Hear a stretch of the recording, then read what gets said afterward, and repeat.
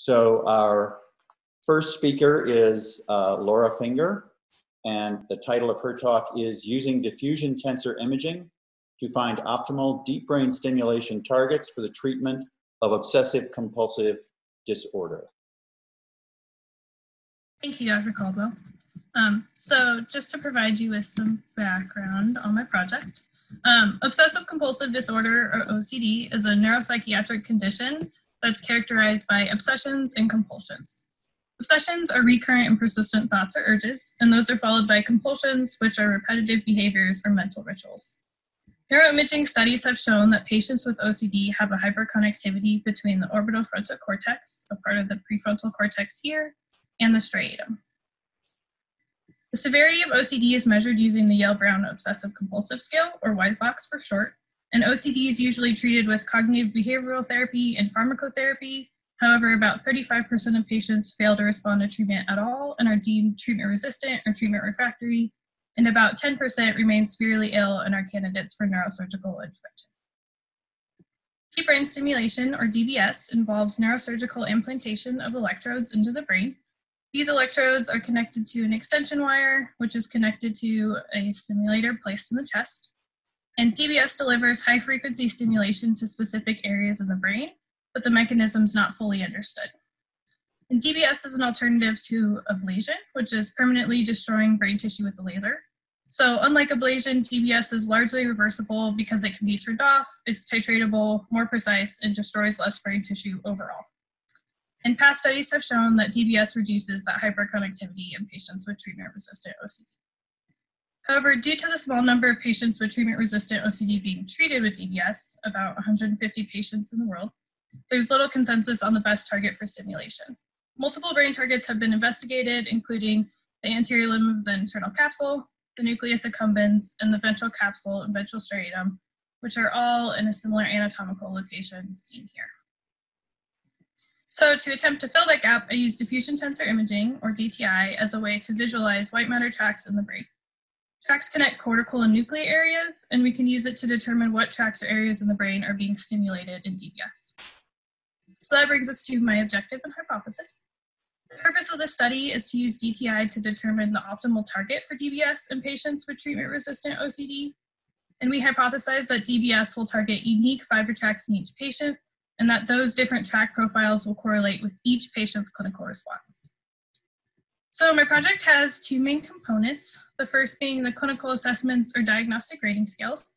And we can look at those scores before and after surgery. And then the second component being the imaging, and that allows us to see the areas and tracts being stimulated by DBS. Then we are trying to put the two together and see if there's a correlation between each component. So the first component of my project is that clinical assessment or diagnostic rating scales. And patients are assessed using the Y box, which again measures OCD symptom severity, and it ranges on a score from 0 to 40. And that has different subcategories with ranges here.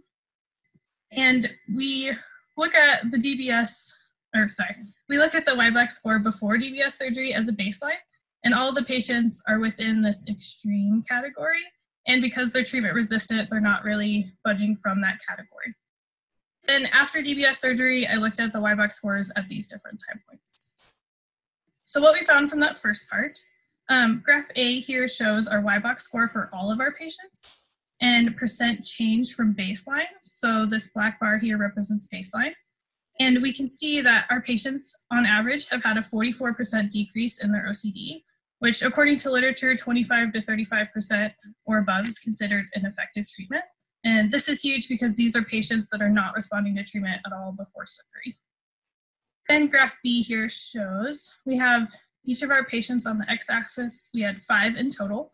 And on the y-axis, we have the days required to obtain optimal benefit. So some patients responded to DBS in less than 100 days, while others took longer to respond. So this is just showing that it's not the same for every patient and it can vary. Then finally on graph C here, we have each of our patients listed here, and then days post-stimulation and the percent change from pre-surgery baseline. So again, that black bar is baseline, and we can see that each patient has had a significant decrease in their OCD symptom severity as measured by that Y box. Then the other component of my project is the imaging. So using a specific program, I found DBS electrodes in each patient's imaging, and then I could recreate those electrodes within a 3D brain space, seen here. From there, I generated a VTA, or volume of tissue activated, which is this red bubble. And that's using the specific stimulation settings that I can plug in for each patient at those different time points post-surgery. Then from there, I can get an area of this bubble and segment it out and plug it into another program to see the specific white matter tracks going through it. So here's our VTA here and our white matter tracks using that DTI. And track profiles change based on the volume of tissue activated, or VTA, created from those specific stimulation settings. So these are the results from that second part. On graph A here, we have the VTA area, which is that red bubble, and then our amplitude measured in volts. And as the voltage goes up, so does our area, which is what we would expect. Then graph B and C here show our DTI coefficients, FA and MD. And they're within a certain range for all of the patients, but there's not really a correlation. But each individual value shows that we are stimulating different tracks in each patient. So then I put the two parts of my project together to see if there's a correlation. So on the x-axis here, we have our Y-box, or OCD symptom severity, and then on the y-axis, we have our DTI coefficients with our FA and MD again. And we can see that there's a slight correlation with our increasing or decreasing Y-box score. And the main point is that changing the VTA with the stimulation settings results in a change in the Y-box score and DTI coefficients. So here with a higher Y-box in these settings, we have this track profile versus a lower Y-box. In these settings, we have this track profile. So in conclusion, changes in DTI coefficients suggest that the modification and stimulation parameters that led to clinical benefit was associated with activation of distinct fiber populations and thus different neural pathways in each patient. Thus, our hypothesis is accepted in saying that DBS targets unique fiber tracks in each patient and that those different track profiles will be indicative of each patient's clinical response, which can lead to personalized care in medicine and shows that patients with treatment refractory OCD, that there's not a specific optimal target that applies to everyone. And I'd just like to acknowledge everyone on this slide. Thanks. Awesome. Thank you, Laura, so much. What a great presentation and project. If anybody has any questions, you can just put it in the chat box right now. We have a few minutes for questions. I have a question right now. If there wasn't any time constraints for this project, what would you do next in this project? So next we could look at segmenting out specific tracks that we know that are associated with OCD. So for example, the median forebrain bundle. And then we could determine how much of the VTA, that volume of tissue activated, is connected with or part of that specific track profile and get even more data that we can analyze based on that.